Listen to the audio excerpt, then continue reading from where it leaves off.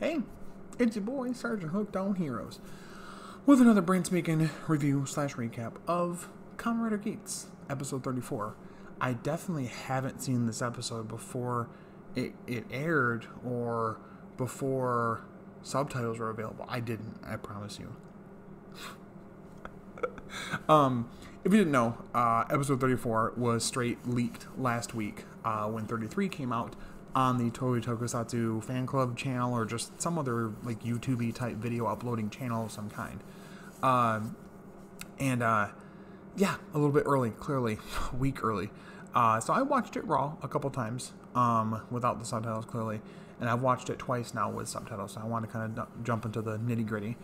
So from last week's episode, we get the whole thing with Buffa and, being overpowered, no Kamen Rider can touch him, blah, blah, blah, and Sumari essentially awakening in her Goddess of Creation powers, or Goddess of Creation candidate powers, wishing so hard on Geats' ID core that it brings him back. They don't know how, it just does.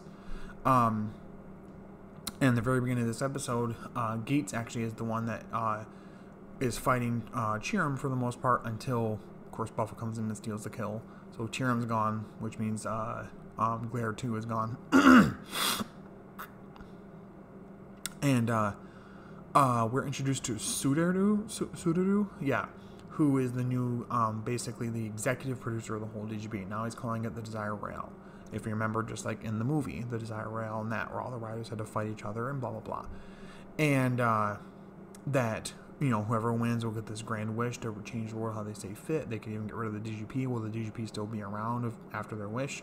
Again, really unique stuff in that we see Ace flashing back to the movie, making the movie canon. I really like this because Rider shows sometimes struggle with doing fucking anything with the V cinemas and if they're canon to anything, especially the summer movies, the crossover movies, and if they're canon to anything.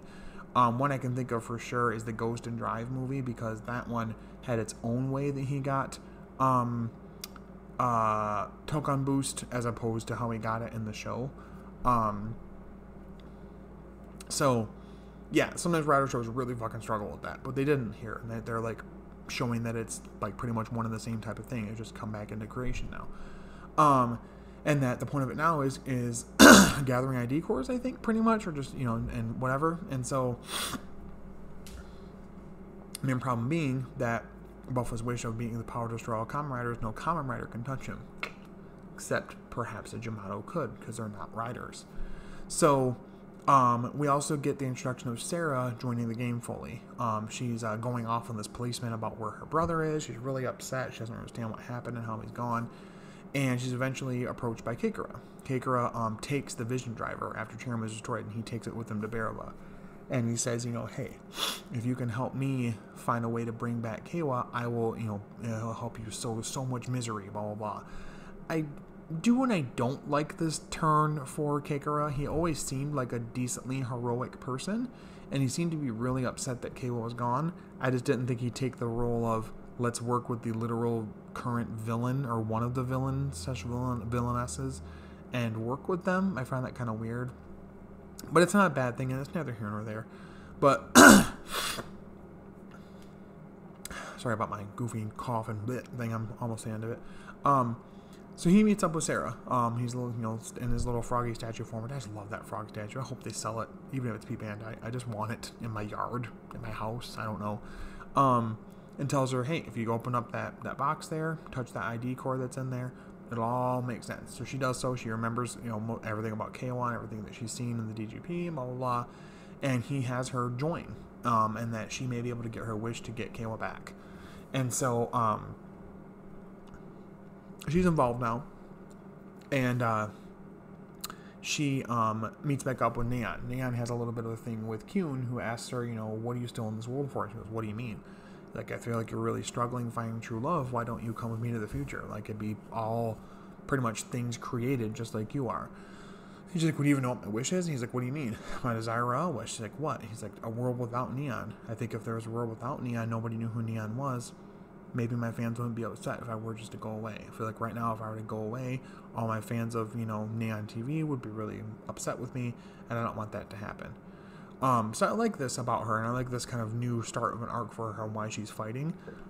That she wants to kind of get rid of her persona of being Neon and be fully probably Akari or just in general not Neon, right? And so we move forward, and she meets up with Sarah in the forest where they're having their first round of the DGP, or the DR. This is Harrell. And Sarah's like, starstruck. Oh my God, you're Neon, blah blah, yeah, blah blah blah, and your Keiwa's sister. And he's like, yeah. And then Daichi comes out of nowhere and just all of a sudden has this random power up. Like, it's the same monster buckle, but he's like really fucking strong and can somehow take on Neon, even though he wasn't that strong before. Whatever. So we get to see Sarah's henshin pose, and it's very much so a combination of Keiwa's and Neon's, which I think is interesting because I don't know if she ever saw Neon transform. So it was just like, I feel like she just watched her as she was doing it. It's like, okay. And then just combine the two. It's cool, and it's cute, and I like it. So she gets her Kamen Rider, is it Hokubi? Hokubi? Fubuki? Hokubi? Something like that. Little, like, red panda, raccoony type, thing, similar to Tycoon. And the claw buckle. They're doing the thing, they're fighting. They're both getting their ass beat by Daichi, and Neon isn't fully, unhenshined or demorphed yet. And he's like, you wait right here, I gotta go take care of something. He's literally about to go, like, kick the shit out of Sarah when she's not even transformed. But then in comes in Buffa, and he's like, fight me, and blah, blah, blah, I'm your target. And Daichi's like, ha, see you later, loser. And just leaves, just eats himself out of there. But he's about to take on both Neon and Sarah, and they're saved at the last moment by Keiwa. Keiwa ends up joining the fight again. He's been watching, Keikura showed him that it was on TV, and he's watching it, hadn't touched his core, and he joined up with the fight again. And Keikura's plan is, he thinks that the only real misery that'll happen, and in doing so, a transformation for Keiwa to make him a better person, make him stronger, will be if his sister's involved. I'm really hoping my good friend Ziyawagito is wrong, and the reason that Tycoon gets his final form is not because of his sister's death. I'm hoping that's not what it is, but Ryder likes to be cruel that way sometimes, so maybe it will be. I don't know. But he gets in there in the ninja buckle. He's beating Daichi's ass all over the place. Daichi runs away like a little bitch, like he is. Buffa comes in being an asshole again, of course. And Geats comes in and saves them with Boost Mark II. And afterwards, we have a really, really, really interesting conversation with Ace and Keiwa, which is really sad and heartbreaking. He essentially says to him, like, oh, well, I'm trying to free my mother. And he's like, your mother? He's like, the creation goddess? He goes, yeah. He's like, no. He's like, I can't help you with that, Ace. He's like, what do you mean? He's like, she's the reason for all this misery. To create the happiness and the wishes for everybody that's ever competed, she's literally sacrificed the lives of everyone that's ever died to create that for other people. I can't let that happen. I can't be a part of that. I can't support that. My mother did nothing wrong. And of course, Keiwa doesn't fully know that his mother's being held hostage, held against her will, and was forced to become the creation goddess. But I like this, like, back and forth between them where they're not exactly seeing eye to eye. Doesn't necessarily make me feel like they're going to have like a dark Keiwa arc, but definitely one where he's way more opposed to Ace and less willing to work with him, which I like. I like that it's not so hunky-dory between the two, and we can have some kind of mistrust and some bumps along the road in their relationship, because it happens with friendships. Sometimes certain friends make certain decisions you can't really support, and so you got to let them make those mistakes and come back later so they can understand what they did and understand the consequences. I think that's true for both of them. The consequence of Keiwa not fully asking enough questions and listening to Ace, and the consequence of Ace always thinking he needs to be the sly fox who doesn't tell the truth and blah blah blah, when he could just be upfront, but he's so hurt by what Keiwa said, he doesn't feel like he wants to, really. He doesn't feel like he needs to, and it's really sad. So it was overall a really entertaining episode. I like that Keiwa is back into it, of course. I like that Sarah's a part of things now. I really hope she's not cannon fodder, but who knows. The only real negative is I don't understand this random, like, dark side jump for Keikura, just because he always seemed very, very heroic.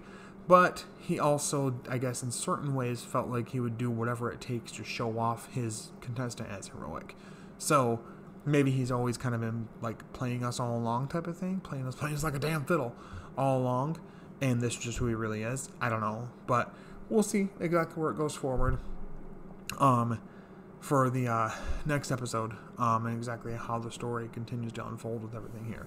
But overall, I really enjoyed it. If I had to score it, probably somewhere safely around an 8.5. It wasn't, like, amazing, but it was better than last week. I think I scored that one fairly low, like an 8, so I probably would say closer to maybe like a 9 for this one.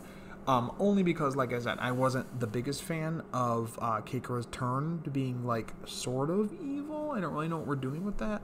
So, yeah, it wasn't my like favorite thing, but I understand what they're kind of where they're going with it. So, plus I'm interested in seeing Tycoon's final form and clearly Buffa and even Neon's final form as well. Speaking of forms, there was some production-y photo thing I saw today that looked like a different ID card little thing for the Laser Raise Riser. Maybe an upgrade for Jean. I don't know. I think it'd be cool if we got an upgrade. I don't think the Laser Raise Riser Riders, God, say that 5 times fast, necessarily need upgrades, but I would understand it if they got them.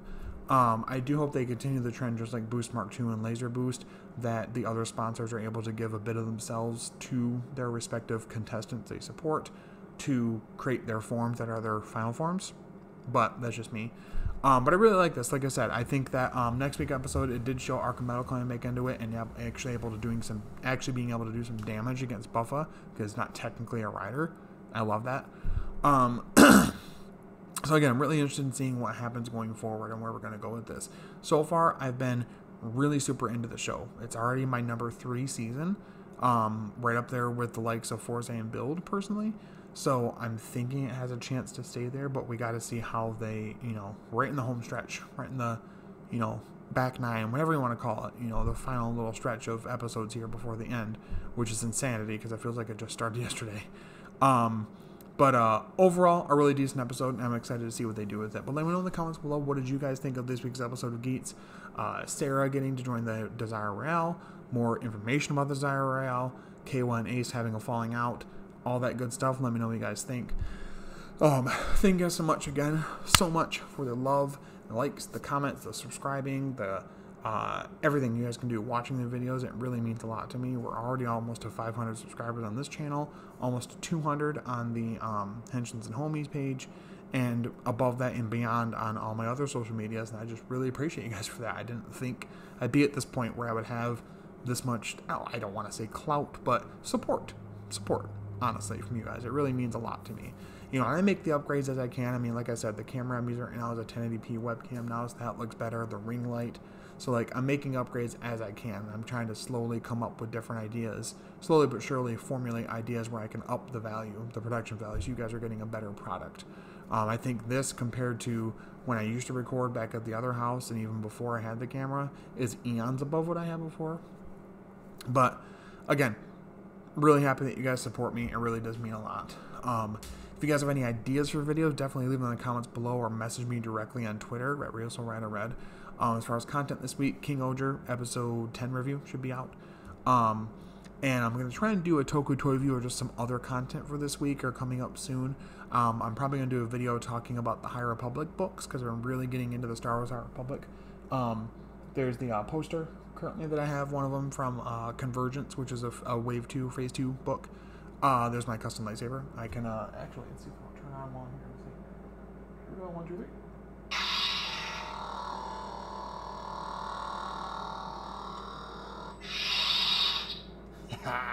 Yeah, definitely want to do some videos about more Star Wars stuff in general. Might talk about Mandalorian Season 3, something like that. Just some other content added into the channel. I know it doesn't always track as well activity-wise and views-wise, but I don't only want to be the Tokusatsu channel and that's it. I want to be able to kind of gravitate towards other things and be able to move things around and whatever and do whatever content I'd like to.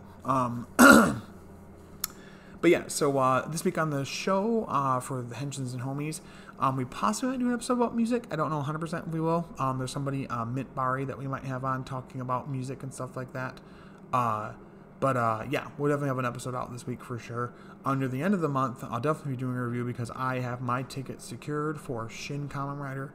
There's a showing of it very close by. And I'm going to with my very best friend, Tyler, in real life.